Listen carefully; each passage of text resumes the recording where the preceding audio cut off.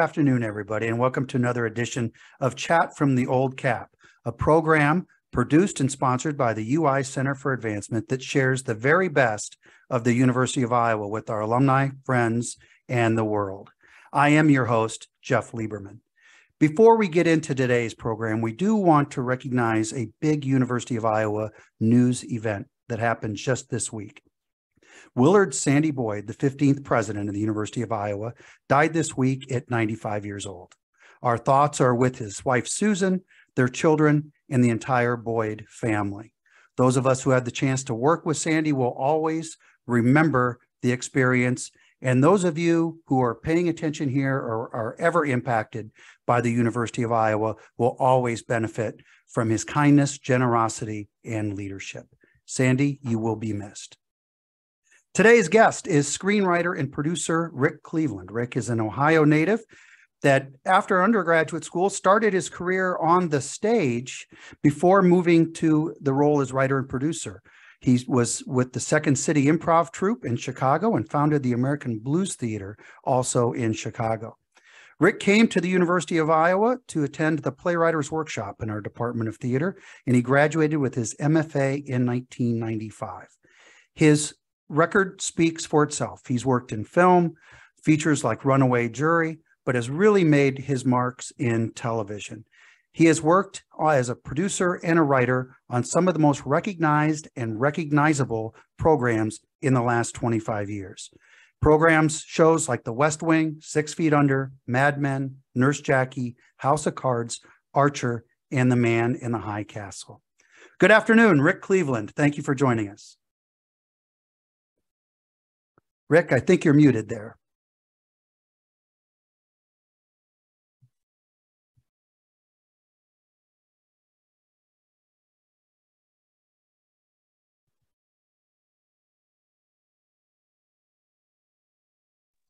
There I am.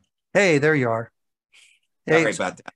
No. It's great to see you. Take two, as they say. We can go with that. So thanks for joining us today, Rick.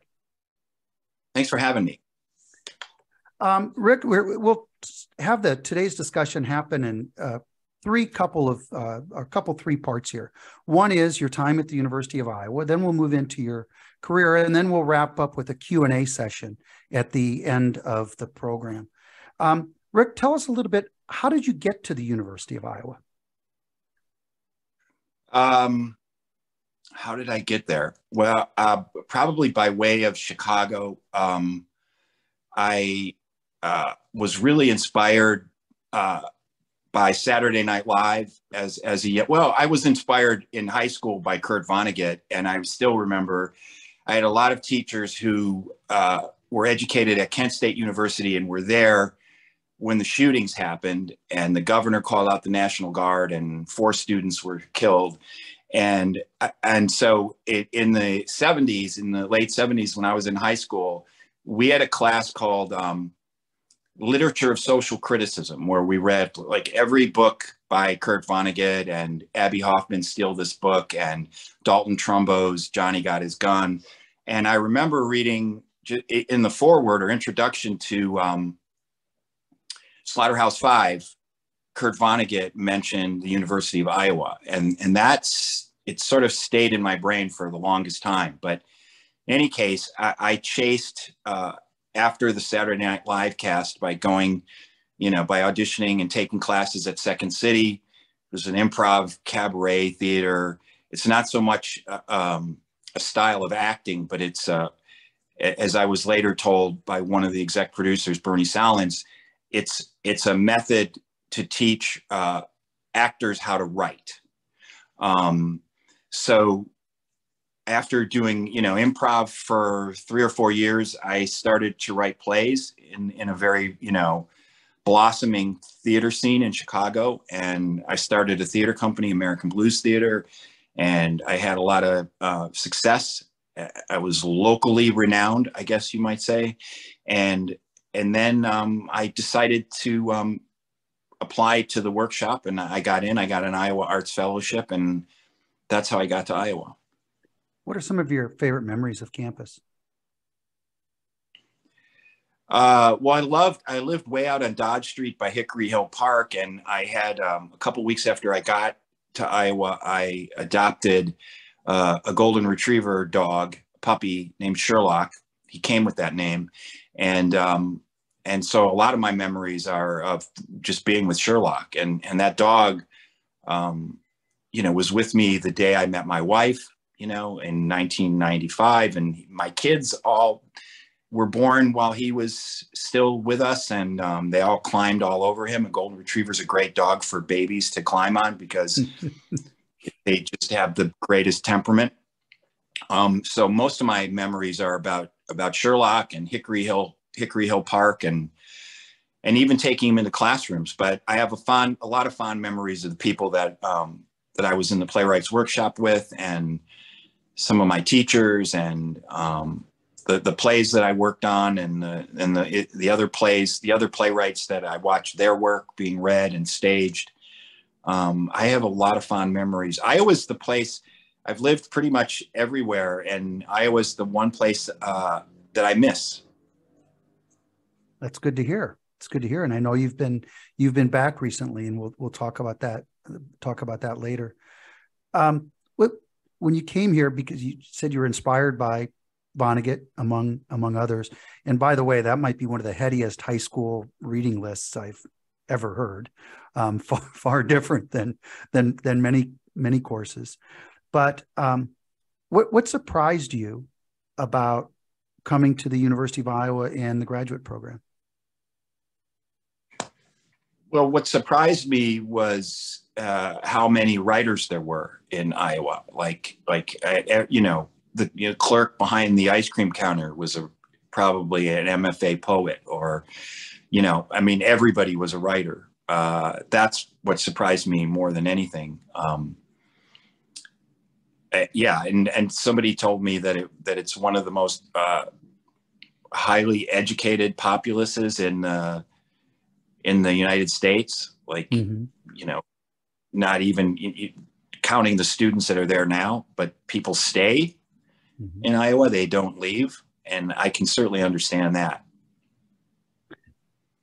What about your student experience here? In addition to your golden retriever and starting your family, what about your student experiences were most meaningful to you? I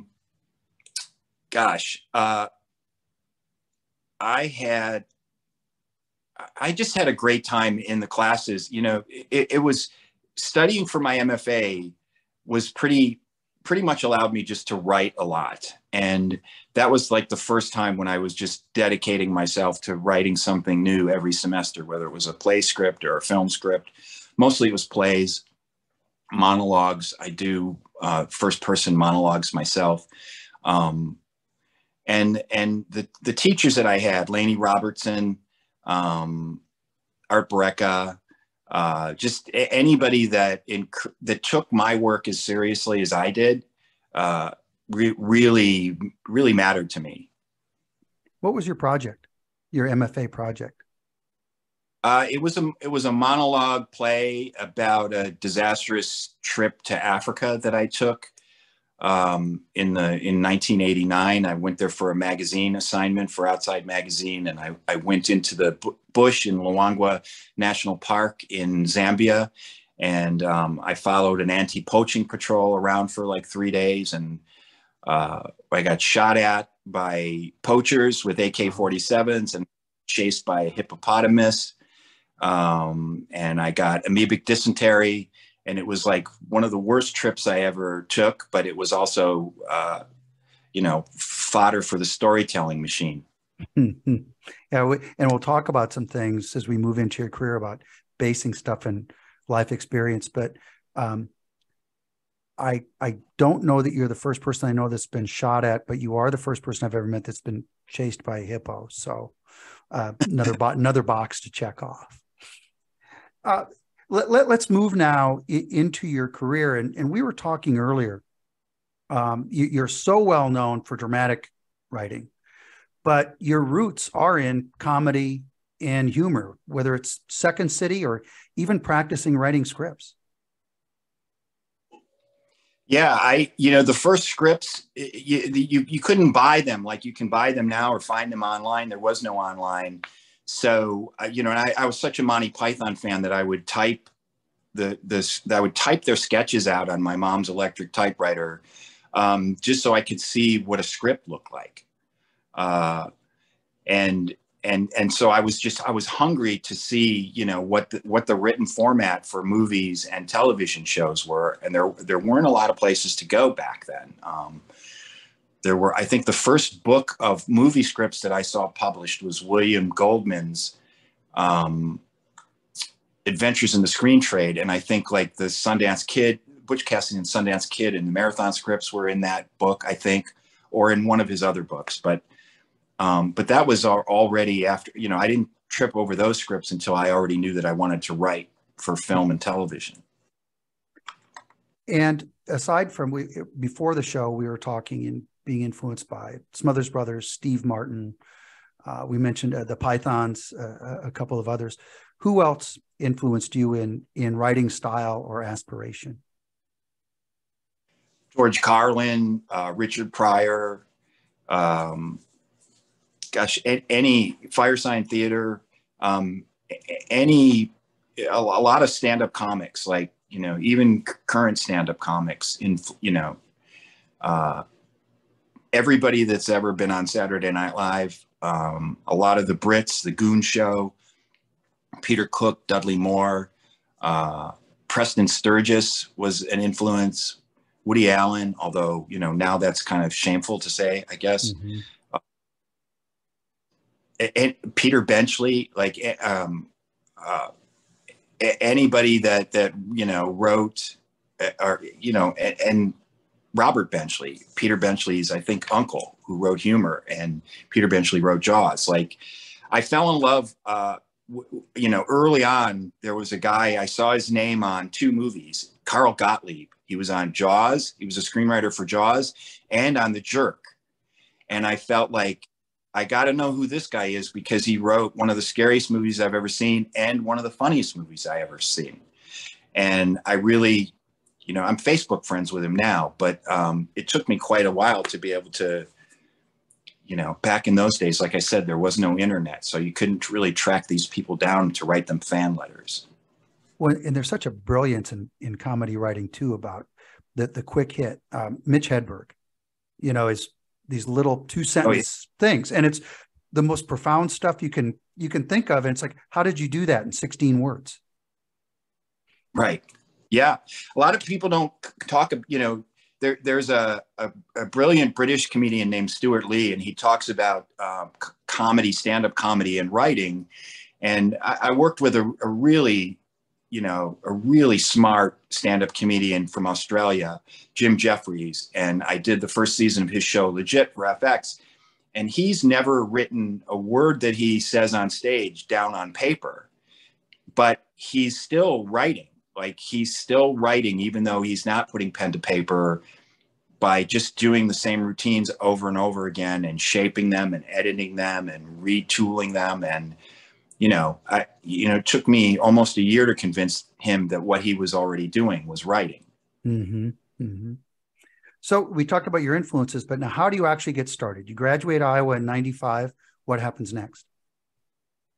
Well, there was an alumnus who was visiting the campus, Barry Kemp, who was in the Playwrights Workshop, and he wrote for the Bob Newhart show, the one set in the inn, not the Shrink show.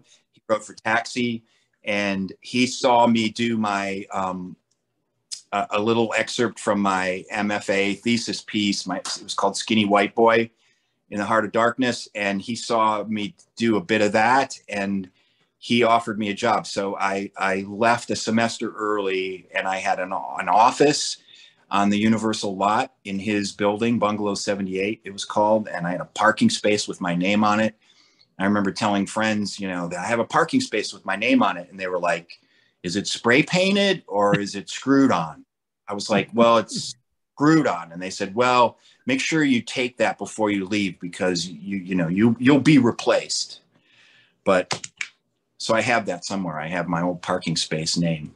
Was that Was that when he was working on Coach? Was that in production at the time? I sat in on the Coach writers room a few times, and I just, you know, I didn't, as much as I loved comedy, I didn't really get sitcoms. You know, I didn't quite understand how they worked. And I don't think I would have lasted, you know, 5 minutes in a proper sitcom room. Like it's pretty cutthroat, and I'm just not sure I would have had the temperament for it. So what was your first toe in the water in dramatic television? Well, I adapted a play of mine that I wrote in Iowa. It was called Tom and Jerry, but then it became a film. And when something, you know, people don't pay attention to the titles of plays so much. But when you have a film called Tom and Jerry, you get a cease and desist letter from Warner Brothers, the people that own the cat and the mouse, and you have to change the title. So it got changed to Jerry and Tom. But it went to Sundance, and Miramax bought it. And so once I got some good reviews in Variety, and so that enables a television producer named Barry Sonnenfeld and Alex Gonza, who created the Homeland series on Showtime, to hire me to write for a show called Maximum Bob, which was kind of like a dramedy based on a book by Elmore Leonard. And that was my first toe in the door of writing for television. Well, and it was a big opening in that door too, because I mean, we'll talk about some of the individual programs or characters later, but we mentioned them at the top of the show. When you look back on everything that you've done, what makes you the most proud? Professionally, personally, I'm proudest that I've been married for 25 years to the same woman, and I have 3 kids who are grown and just finished college. Professionally, there's a couple of things. I love that I got to write for all 5 seasons of a show called 6 Feet Under. I'm proud of the Emmy that I won for an episode of The West Wing that I co-wrote with Aaron Sorkin. And I'm probably most proud of the solo performance award that I won at the HBO Aspen Comedy Festival in 2007. And as we were talking earlier, that's available on YouTube. Look up Rick Cleveland Aspen Comedy, and you can find it. So I'm personally looking forward to seeing that. I haven't seen that yet.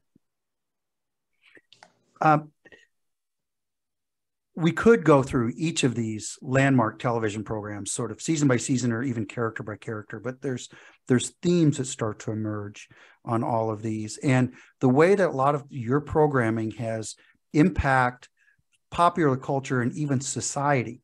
A couple of weeks ago when we met, we were talking about the dichotomy of The West Wing in the early 2000s and House of Cards comes along 15 or 20 years later. I think our audience would love to hear that story. Well, when I first told my agents that I wanted to go to work on The West Wing, you know, it hadn't premiered yet. I'd seen the pilot, and I loved it. And they told me they didn't think it was going to work. They didn't think the show was going to last long, that it might not be a good choice on my part. And the reason why they thought that was because Bill Clinton was in office at the time, and he was embroiled in the Monica Lewinsky scandal. And everyone in Hollywood wrongly assumed that the show was going to be about that it was going to have that kind of tone. It was going to be about a scandal-ridden presidency. But it wasn't. It was the exact opposite. It was a Frank Capra-esque, idealized look at the hardworking people in the West Wing. So I think that's why that show struck a chord with people, you know, as much as it did. It was a cure to the real life politics in Washington. And 12 or 13 years later, when House of Cards started, Obama was into his second term, and as much hope and inspiration as we all felt during that first term, it started to wear off. And the summer that we were writing the show was the first summer since 1995 that Congress shut the government down. And so people were feeling ripe, I think, or hungry maybe a little bit for something more satirical, something that had a darker, more cynical message or tone. And that's sort of like, you know, I mean, in a lot of ways, House of Cards was the anti-West Wing. Mm-hmm. Your shows have always been so character driven. I mean, I can't think of one character that was ancillary or extra that didn't play an important role either in the series or in that specific episode. Do you have a favorite character or characters for whom you've written? I loved writing for Ruth Fisher on 6 Feet Under. But there's one character that I created for Mad Men, and he was a controversial shock comic from fictional named Jimmy Barrett, played by Patrick Fischler. And he did a couple of episodes, but he was my concoction. And I always felt like I could have built a series around him. You know, he was a guy who like modeled very much after Don Rickles, who was kind of like an insult comic and very politically incorrect, you know, before there was such a thing as political correctness. And there was just something about a character who has very low impulse control that I really enjoyed writing. Well, you know, I can never eat a bag of Utz potato chips without thinking of him. Yeah. Yeah. We talked about the Jimmy Barrett character. Are there others that could have spun off and become their own show? I don't know. I mean, I think about some of the characters that I created for pilot scripts that didn't get made, and sort of, you know, mourn those lives that audiences didn't get to meet them. But I don't know about spin-off characters. It's funny. There's a weird credit that a writer can get for creating a character, and you can get an actual paycheck for creating a character. And I'm not sure that I've ever worked on a show, even though I've created like a number of characters for different series. I don't know that I've ever gotten a character payment. I'm going to have to agent into that. Well, we can use this program as a launch point for that next piece of research. Is it, the shows that we've been talking about, big casts, is it different writing for a large cast than maybe a show where there's 2 or 3 main characters and others just kind of come and go? Yeah, for sure. I mean, with a large cast, you end up soloing characters or siloing characters in small groups so that you can write manageable scenes between 2 and 3 characters. And so you don't get a lot of opportunities. Like if you have a cast of a dozen characters or more, you have a lot of characters who never cross paths with other characters in the series.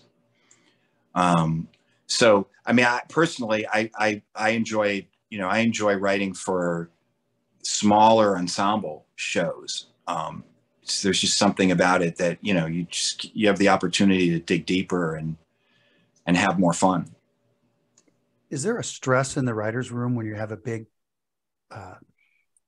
cast to sort of keep things balanced? Like West Wing, boy, we haven't done a Toby show in 3 episodes. No, that never came up on West Wing. And it's funny, but I think like the writers develop an affinity for some characters and not so much for others. And most of the time it has everything to do with the actor playing them. So if you have a character that's played by an actor who is difficult to work with, you tend to fall out of love with that character and not want to spend much time with them. So that happens. Very, very real world example. The progress of storytelling in television has changed so much since, I mean, you're part of the HBO group that really, with shows like 6 Feet Under, launched a completely different ability to share a story arc, long form, deep character development, back to network television with West Wing, but still that same. But at the same time, you've got these shows that are longer and fragmented. Is it harder to get an audience for those shows rather than just having the 3 networks where I can watch beginning and end in 50 minutes? Yeah, my episode of The West Wing, In Excelsis Deo, over 20 million people watched it on its first airing. And those numbers are unheard of now, you know, on streaming shows. And so although I'm sure there's far more original content now, you know, not just on basic cable, premium cable, the original, you know, 3 or 4 networks, and all the streamers now. It's really hard for a show to stand out, or for people, like I can think of a half a dozen shows that I've watched and loved in the last couple of years that I don't think most people would have even heard of. Can you give us some examples? Well, I just saw a show that's on Amazon this year called The English that I love. I just think it's fantastic. I think it's a BBC import. So I don't know that I don't know if Amazon produced it or not. There was an Amazon show called The Patriot back in 2014, 2015 that I absolutely loved. I think it only lasted 2 seasons. There was a show on HBO Max called Years and Years that I loved. A BBC show lasted 1 season. There's a show from, I think, Norway that was on HBO Max called The Foreigners that's only had 2 seasons, also on HBO Max. There was a show called Godless on Netflix that I'm sure a lot of people are completely unfamiliar with. It was Scott Frank's show before he did Queen's Gambit. So I think it's just so much harder to make an impression with a television show now, because there are just so many of them. You and I grew up at about the same time. We almost identically the same time. And when we talk about making impressions on society and in different things, because of the audience size, a character like Jed Bartlett would become sort of national fabric. You know, a lot of people knew who he was. I think a lot of people thought Martin Sheen was the president at the time. Yeah. And then you fast forward where maybe people know that Kevin Spacey's playing the president, but they don't know Frank Underwood or those types of things. How do shows become part of our sort of our societal fabric? Or can they? Yeah, I mean, I think they do. I think they still can. They have to somehow speak to or capture the zeitgeist. You know, they have to sort of appear at the right moment. I think, you know, Breaking Bad was a show that I think it's weird. I think, Breaking Bad was an AMC show, and I was with it from episode 1. But I don't think a lot of people were until it went into syndication. While it was still in first run premiere on AMC, it went into syndication on Netflix. So people who had missed its first couple of seasons could binge watch it and then catch up to the final season, at which point everyone was watching it, you know, as it unfurled for the final season. And I think that without Netflix, if I was talking about Breaking Bad, half of this audience wouldn't know what I was talking about if Netflix hadn't played that role in allowing people to binge it. If it had just been, you know, on AMC without constant reruns or being able to watch it whenever you wanted to watch it, it wouldn't have had the success that it had. Does the binge concept, or how does the binge concept play a role in thinking about production? So say if you're doing the West Wing network television at the time, you know, you're working for a series of weeks and shows are sort of being released over the, you know, fall and Right. spring versus, oh, if we're going to dump this all at once, it's going to be a year and a half to produce it. And now nobody's going to see it for maybe 2 years, new episodes. Does that play into either production or writing character development? You know, I'm not sure. I mean, I know a lot of writers would say that it absolutely does, that it creates a big difference, but I still, like, for instance, I just watched the second season of White Lotus on HBO, and I think it's better than the first season. And I watched that show every Sunday night the way I used to watch The Sopranos or The Wire, anticipating, can't wait till next week's episode, you know?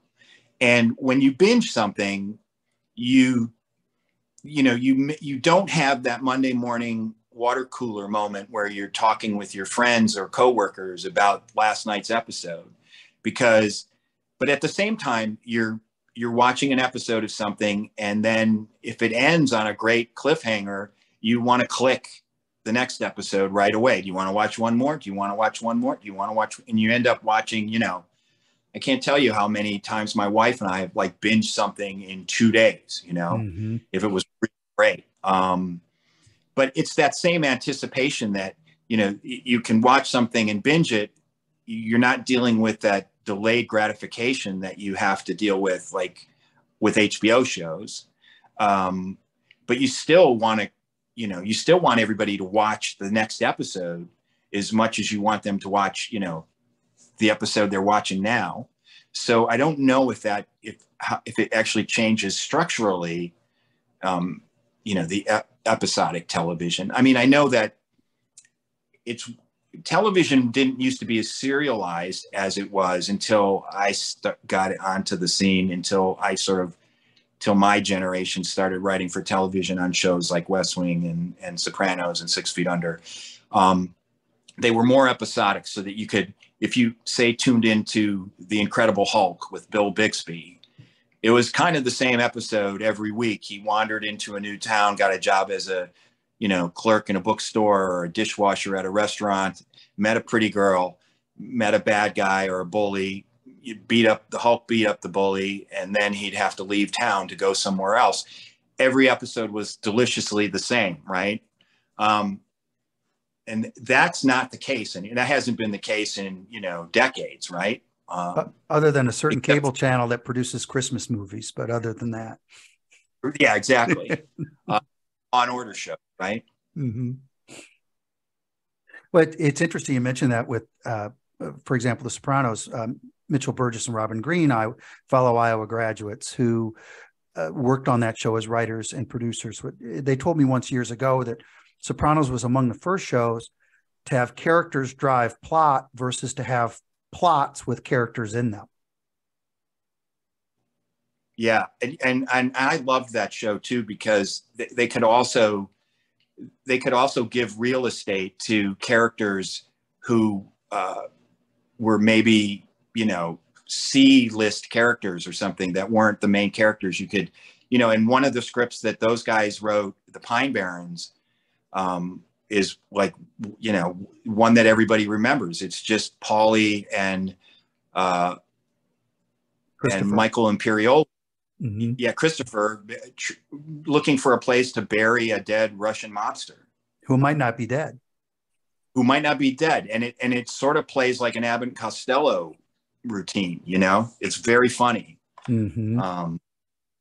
And that whole episode was pretty much that story. And that was pretty, you know, that sort of taught us at 6 Feet Under that you could sort of break the rules of narrative structure a little bit and give one character like a huge story and give everyone else a smaller piece of the storytelling pie. You're participating today in an edition of Chat from the Old Cap. It's a production of the University of Iowa Center for Advancement that focuses on the UI, and it's available for alumni, friends, and anybody around the world. Rick Cleveland is our guest today. We're talking about his experiences at the University of Iowa and his career in television and film production. And Rick, a couple weeks ago, when we were preparing for this program today, you talked about a documentary that is now appearing on CNN, and it's called "'Tis the Season," and it focuses on entertainment, programming, television, movies, and how they deal with the holidays, the Christmas holidays in some ways. And you sent us a clip where you told a very personal story that was rolled into your Emmy Award-winning episode of The West Wing. Would you share that with us? Yeah, my dad was a Korean War vet, a decorated Korean War vet, and he passed away. He had a rough life. The Korean War, I think, impacted him in a really terrible way, and he was mostly homeless, living in a flop house when he died. After we buried him, I found out that I could have had him buried in Arlington National Cemetery. And I went to Washington for the opening of the Korean War Memorial. Everybody knew about the Vietnam War Memorial, the wall. It's famous. It was seen in the movie Born on the 4th of July. Everybody knows it. But not everybody knows about the Korean War or its memorial. So I went to see it in DC, and I bought like a gift book for the Korean War Memorial. And while I was there, and the first week that we were meeting on the West Wing as a writing staff, I gave that book to the executive producer, director, Thomas Schlamme. And I said, just like, in case you're ever tempted to shoot a scene on the mall at the Vietnam War Memorial, here's a pitch for another memorial that is really interesting and impactful. And I gave him the book, and he said, well, why do you give a rip about this? And so I told him about my dad, and he said, that's an episode. Like, so we figured out a way to, we had a homeless vet in that episode, passed away at the Korean War Memorial, and he had a coat on that was donated by Richard Schiff's character, Toby Ziegler. And inside that coat was an old White House ID card. So when they found this guy's, this deceased veteran, they called Toby, and Toby can't help himself but get involved in this man's death. The more he finds out about him, the more he, gets involved, and he winds up getting him buried in Arlington. And so it was a little bit of like poetic wish fulfillment on my part, but it also taught me a really valuable lesson. And that is, a friend of mine, an actor, Evan Handler, told me that the most important story you'll ever write is your own. And I got to say, like, I didn't even really think about it at the time, even while I was writing that episode, that I was writing something that was, deeply personal to my life. Like I was just, it was like probably the first time I dug that deep. And it happened to be for an episode of The West Wing. It's stuck with me for that reason. And so CNN asked me to talk about the episode in their "'Tis the Season" documentary, and I told that story.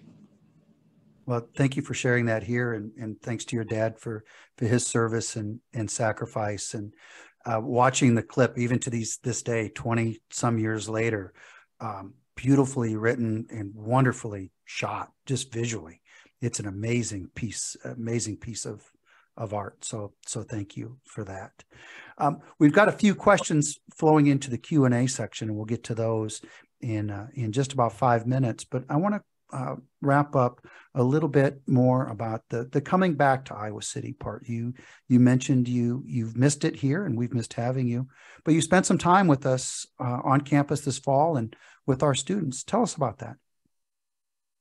Yeah, I got to teach a class that we call The Room, and it was basically a TV pilot writing class. And there's a postgraduate fellowship attached to it.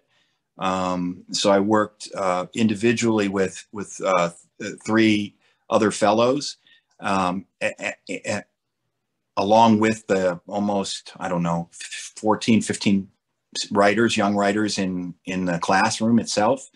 And everybody had to develop a pilot project in that class. And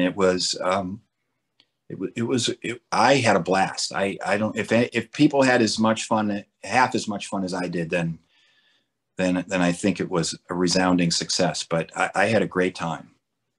When you're looking at their work or their ideas, were you saying like, I've seen this before and this is how I can do it? Or is this a new West Wing you're trying to pitch me, or a new 6 Feet Under? Or what kind of genres or styles were they working with? People were all over the map. One writer had like a very short subject animated, very sort of surreal animated project that is unlike anything I've ever seen. And so I really wanted people to follow their hearts. I didn't want them to try and, write for the marketplace, so to speak, because that's a beast that no one succeeds in chasing. Nobody ever catches it. So I just wanted people to, I think that the strongest thing that you can leave the University of Iowa with, if you're a writer, is a sample that shows your voice to be distinct and unusual. I think that's the best way, the only way I know to get to any level of success as a writer. Let's go to some of the questions that are in the Q&A section right now. And one of the people joining us today is curious to know about some of the other writers with whom you worked with at Iowa. Well, I worked with Lisa Schlesinger, who teaches the Playwrights Workshop now. We were in workshop together. I also worked with Keith Huff, who is a good buddy of mine. We did House of Cards together. He was in the workshop with me. He wrote on Mad Men as well. And he wrote a play called A Steady Rain with Daniel Craig and Hugh Jackman on Broadway.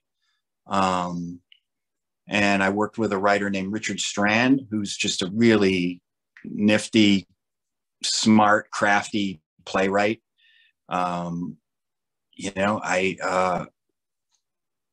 else? I worked with a graduate director named Mark Hunter, who I loved. He directed a couple of plays of mine. Does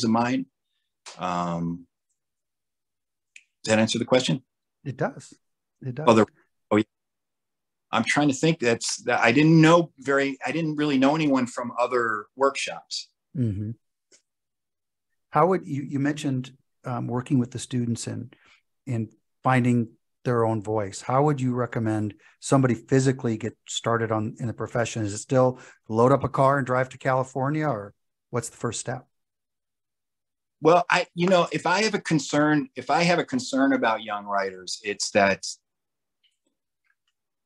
well, look, pre-internet, I knew who Preston Sturgis was, even though he had been dead, for decades before I was born. I'm not, I noticed that there were quite a few students who if I asked them even about Quentin Tarantino's first scripted movie, True Romance, they had no idea what I was talking about. And I know that movie is 30 years old now, but I think if you want to write for television or for film or for whatever medium you want to write for, you have to know as much as possible about the people who came before you, because you're standing on their shoulders.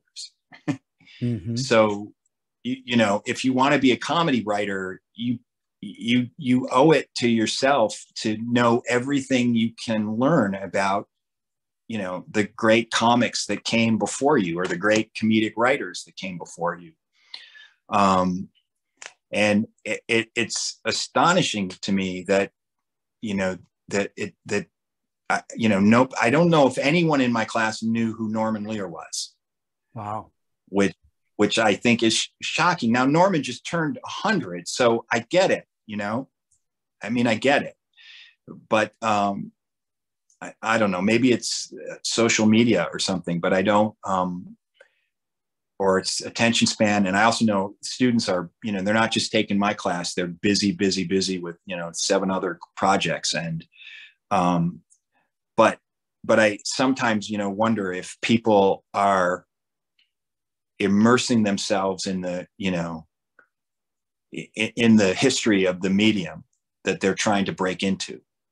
Well, your reference to Norman Lear is so apt. And that's one of the things I was thinking about when we were talking about spinoffs earlier, that not only was it great television and popular, long-running, successful television, but every series, whether it was All in the Family, Maude, Jefferson's, Good Times, everything kind of changed how we thought about society and how people think and act. It just wasn't, I got lucky with 6 pieces of fluff. Yeah, there's an episode of All in the Family called The Draft Dodger that I talked about in that CNN piece. And one of the things that people didn't know was that Jimmy Carter was just in office. And when that episode, 6 months after that episode aired, Carter signed the amnesty law, letting all those draft dodgers who were in Canada come home. Mm-hmm. And that episode of television had something to do with that. It was part of the pop culture dialogue, I guess, but it became a part of the political dialogue, and it resulted in something really, in a policy change that was really, really crucial and important. So along those lines of knowing history, sort of a 2-part question. Some of your favorite shows that you were growing up, or maybe favorite characters, or even a specific episode of a favorite show. And then if one of our students came to you and said, Rick, I need some advice. I need to go where to look to learn. Where would you send them? For breaking into television? No, I'm sorry, for learning the history. When we were talking about, like, go study Norman Lear, or go study, go study Bonanza, or whatever, Quincy, or whatever it may be.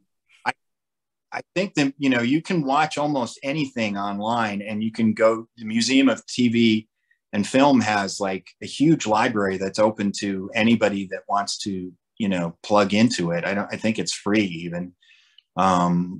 There's just like nothing that you can't find online today, you just have to dig. Do you have a personal favorite show or character or episode? I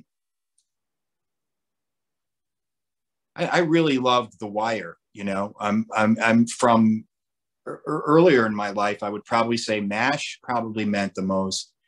And the first episode that I saw, that it was a faux documentary of the MASH unit, and it was the only episode ever done without a laugh track, in black and white. Yeah, and I loved that episode because it showed me, long before, because it took years for people to get rid of the laugh track, right? Before we had single camera comedy, but it was almost like a preview of what single camera comedy would look like. And that's very much in my wheelhouse. I don't understand the laugh track, the comedy that requires a track. I don't get. If I remember right, and somebody out there might be able to check me, I think it was an Iowa grad who invented the laugh track. Oh, or had a role in it back like in the early 1960s, when television was going from live to the studio, and they thought that people needed the cue to laugh. And I might have that wrong, but I think there's a University of Iowa connection to your laugh track. Oh, maybe. Well, I'm not going to send hatred at that person, but. Well, Rick, I tell you, we really enjoyed having you with us.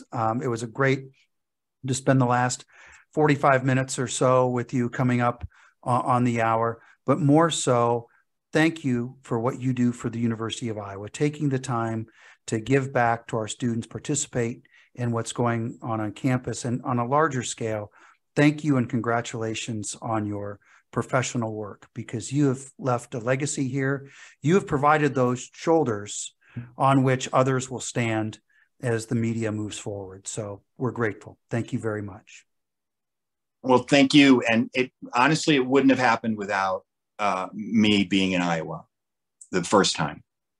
Well, we're grateful. And when you and I see each other, maybe we'll run the script of Monty Python and the Holy Grail and see how well we can get it run through. Yeah. Well, that wraps up this edition of Chat from the Old Cap. Thanks to Rick Cleveland and the UI Alumni Engagement Team. They put this together on behalf of the University of Iowa Center for Advancement. To check out these and more UI alumni engagement events and UI Center for Advancement events, go to foriowa.org. You can also go to the UICA's YouTube channel and see past editions of Chat from the Old Cap. Again, thanks to everybody who joined us today. Thanks to Rick Cleveland. Happy holidays, everybody. Go out, be kind, be patient, be good to others, and be good to yourself. Goodbye.